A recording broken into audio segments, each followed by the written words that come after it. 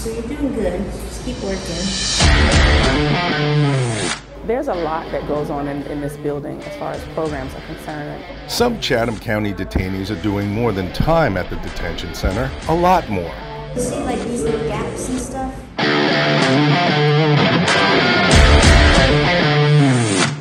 This art class came about out of a unique and unlikely partnership within the community, and it is affording detainees the ability to explore their creativity. What's happening right now is a partnership between Chatham County Sheriff's Office and the Detention Center.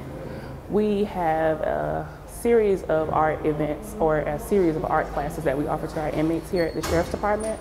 And this is just one of them. It kind of helps them to get their mind off of what they're actually going through and their reason for being here. Today, the inmates are learning the art of silk screening, and it's all for a great cause. Doing bandanas for our Operation New Hope dogs. And those dogs are dogs that are taken from the shelter and they come here for training, and then we try to get them adopted out to their forever homes. So we're making bandanas for that day that they are adopted out. It was Michael's first day in the class, and he has a feeling it won't be his last. Just to get out of the dorm, you know, and do something productive with my time. Today we're doing screen printing, so I hope to learn how to do maybe some t-shirts, some printing, just some stuff for like marketing, something like that.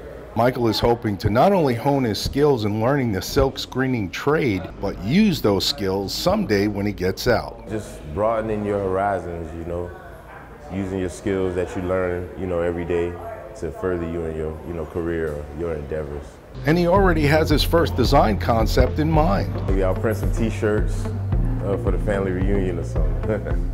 There are some who say do the time and don't let the time do you. And these detainees and many others are making the most out of their time. Our inmates are doing technical things on a daily basis. They're working on their education, they're working on their spirituality, they are working on life skills to better them for their next whenever they transition back into the community. So they're very active in this place, contrary to what people may think. They are very busy working on themselves on a daily basis. Reporting for the Chatham County Public Information Office, Robert Kapnes.